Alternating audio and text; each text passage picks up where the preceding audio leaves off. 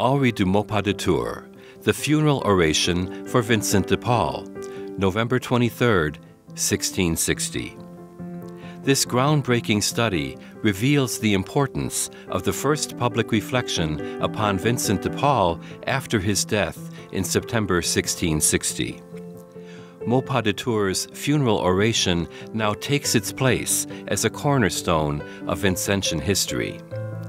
Maupas provided the foundation upon which Louis Abely would base his full-scale biography of Monsieur Vincent.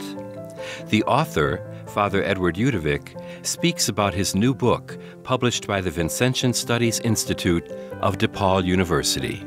23 years ago, in the mail, I received the funeral homily given for St. Vincent by Bishop Henri de Maupas. When I first read the text so many years ago, it was clear to me that this was a vastly important document. In the course of the homily, Maupas makes a claim for Vincent. He all but changed the face of the Church of France. And just that one little quotation out of 67 pages made it into historiography. So it's really that first public expression of Vincent's reputation made at that significant moment when he passes from the scene. And as I studied the text more and more, it became clear to me that traditionally Vincentian historiography begins with the Louis Abely biography, which is published in 1664 and has never been out of print. We don't even know how many editions of it are out there. And it's clear that that biography is as big as it is because Abely was commissioned to establish the full historical record of Vincent de Paul. And one of the reasons for that was to serve as the basis for an eventual canonization.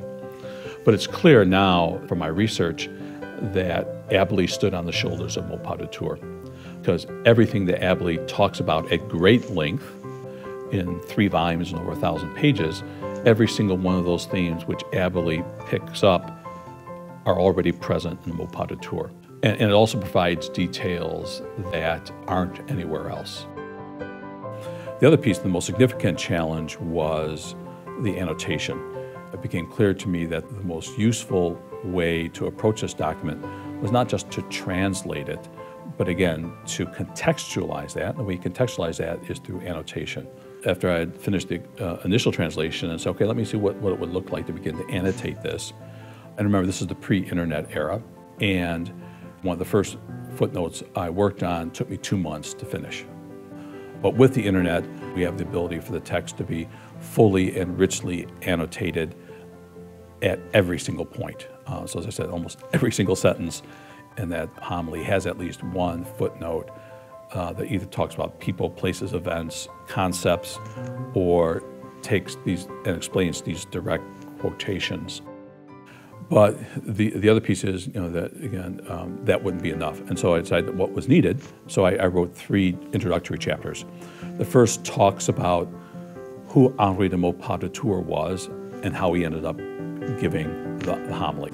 And then the second is to analyze the homily itself. There's 2 main parts. The first part talks about St. Vincent's humility, and the second part talks about his charity.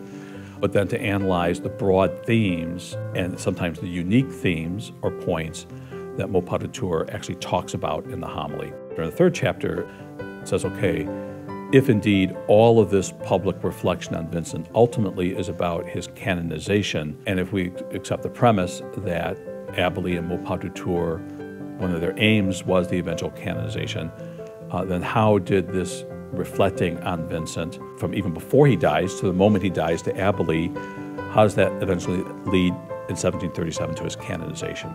Over and above establishing this new marker in Vincentian historiography, Maupas really knew Vincent de Paul, and you get a sense of the person in a way that I don't believe you get in the same way in Abely. Abely is just so epic, and he concentrates so much on what Vincent did. Maupas does that too, but he does it in a much more compact form. So I found myself getting insights into Vincent the person. Put the halo aside for a while, and because that halo isn't meaningful until you understand who the person was.